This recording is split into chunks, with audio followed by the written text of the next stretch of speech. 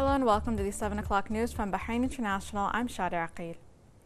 His Majesty King Hamad bin Isa Al Khalifa held a telephone call with the custodian of the two holy mosques, King Salman bin Abdulaziz Al Saud, in which he expressed deep condolences over the passing of His Royal Highness Prince Abdulrahman bin Abdulaziz Al Saud, praying to Allah the Almighty to rest his soul in eternal peace.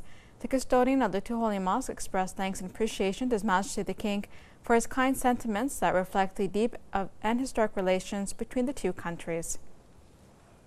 On behalf of His Majesty King Hamad bin Isa Al Khalifa, the Commander of the National Guard, Lieutenant General His Highness Sheikh Mohammed bin Isa Al Khalifa, conducted a visit to Mecca to convey his condolences, or rather the condolences of His Majesty the King, His Royal Highness the Prime Minister Prince Khalifa bin Salman Al Khalifa, and His Royal Highness the Crown Prince, Deputy Supreme Commander and First Deputy Prime Minister Prince Salman bin Hamad Al Khalifa, to the custodian of the two holy mosques, King Salman bin Abdulaziz Al Saud, as well as to the princes and the sons of the late His Royal Highness Prince Abdulrahman bin Abdulaziz Al Saud. He prayed to Allah the Almighty to rest the soul of the late His Royal Highness Prince Abdulrahman in eternal peace. Sheikh Mohammed had arrived to King Abdulaziz Airport, accompanied by a number of royal family members. At the forefront of his reception was the Deputy Governor of Mecca Region for Security Affairs, His Royal Highness Prince Saud bin Abdullah bin Jalawi, Bahraini Ambassador to Saudi Arabia Sheikh Hamoud bin Abdullah Al Khalifa, and Bahrain's Consul General in Jeddah, Ibrahim Al Maslamani. The National Guard commander headed to Mecca, where he performed the funeral prayers and offered his condolences. Later, His Highness Sheikh Mohammed returned to Bahrain.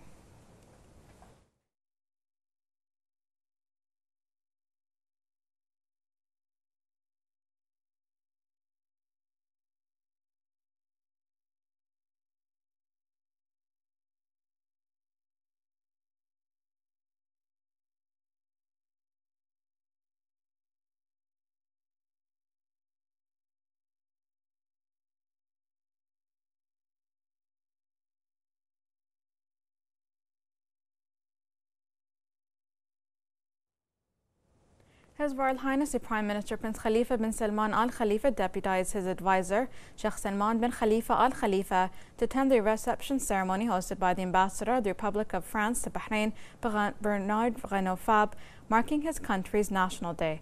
The event was also attended by a number of ministers, senior officials, and members of the diplomatic corps accredited to the kingdom, along with a number of guests. Sheikh Salman bin Khalifa Al Khalifa conveyed the greetings and congratulations of His Royal Highness the Prime Minister to the leadership and people of France on this national occasion, as well as his wishes of further progress and stability. He also affirmed the strength of the ties that bind the two countries, in addition to the cooperation witnessed in all fields, reflecting the mutual keenness to bolster frameworks of partnerships.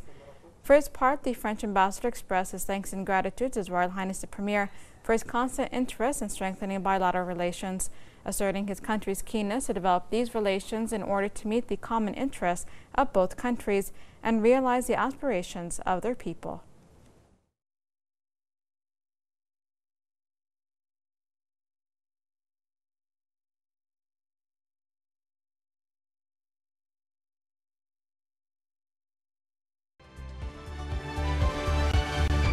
Good evening and welcome to the business news on Bahrain International. I'm Bara Abdallah, and let's start with the local stocks for this week, as the Bahrain Oil Share Index closed this week with 231,629 shares worth 2,458,942 Bahrain dinars, concluded through 272 transactions. Investors traded in 23 companies. 11 of them witnessed a rise in shares, 5 fell, and rest maintained their shares. The commercial banking sector was the leading sector, and the industrial sector came in second.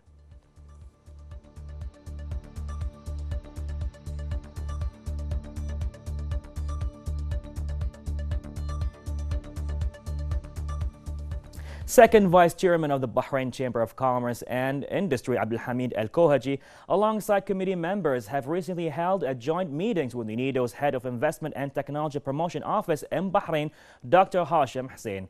The meeting discussed organizing joint events that target entrepreneurs and owners of small and medium enterprises in the industrial sector to address their areas of weaknesses, particularly in legal, marketing, and export matters. It also discussed encouraging the youth to venture in in their sectors, as well as means to reinforce the sector's contribution to the national economy. Meanwhile, the committee held its regular meeting at Beit al-Tujjar and discussed holding a seminar in cooperation with the Secretariat General of the GCC on dumping and its impact and measures to prevent it.